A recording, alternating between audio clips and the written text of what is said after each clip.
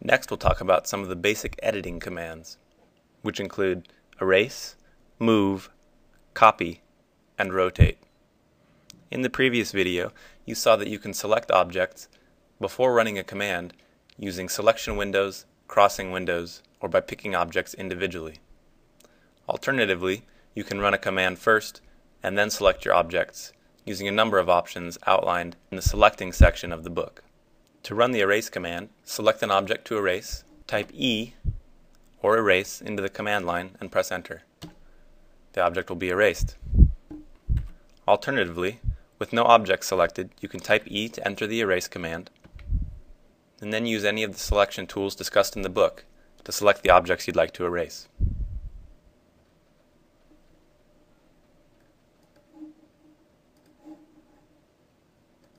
Be sure to hit enter when you're done selecting objects. The move command is how you move objects from one location to another. Select the objects you'd like to move. Type M to enter the move command,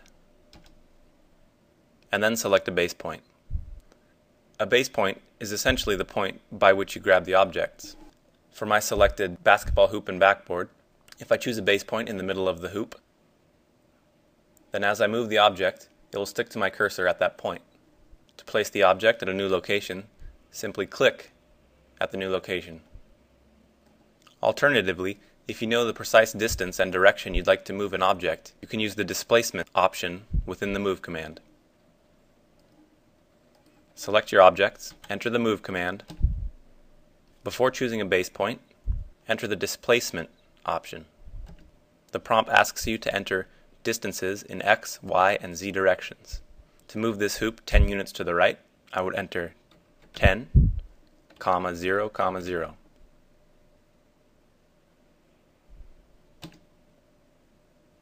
The copy command works like the move command, except the selected objects remain at their original locations. If I select this entire basketball court and enter CO for copy, I will be prompted to select a base point or displacement. Using the default base point mode, I'll select a base point in the top left corner and copy this basketball court down below.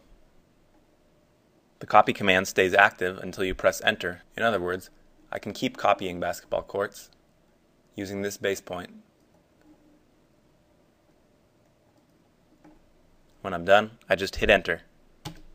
Don't confuse the AutoCAD copy command with selecting an object, right-clicking into clipboard and copy, or using Ctrl-C on the keyboard.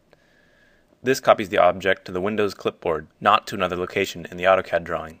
In other words, stick to the copy command run through the command line in AutoCAD. Use the rotate command to rotate selected objects about a specified base point. Select the objects to be rotated and type RO to enter the rotate command. Like the move and copy commands, rotate also requires a base point. The base point is the point about which all the objects you've selected will rotate. To keep this court stationary in this upper right corner, I'll choose that corner as the base point. Now I can specify a rotation angle with my cursor, and you'll see an automatic preview as you move your cursor. To pick the angle, I just click again to define the line of rotation. Alternatively, I can enter a numeric value into the command line. In this case, I'd like to rotate the object 90 degrees. Using the copy option within rotate, you can leave the original objects in their place and rotate a copy. The reference option will allow you to select a line in your object for reference and align that with another object in your drawing. Now let's put it all together. I'll use a crossing window to erase all the basketball courts I've created, leaving only the original.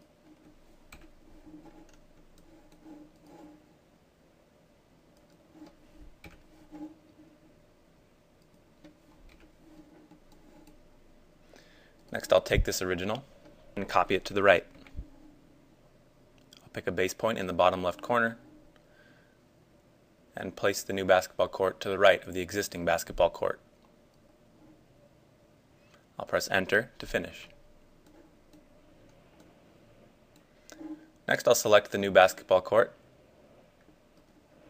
and I'll type RO to rotate it.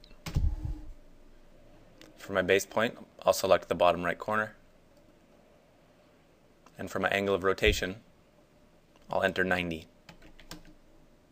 Next, I'll use that crossing window again to select the basketball court, type M for move, choose a point in the middle left of the basketball court, and move it up near the original.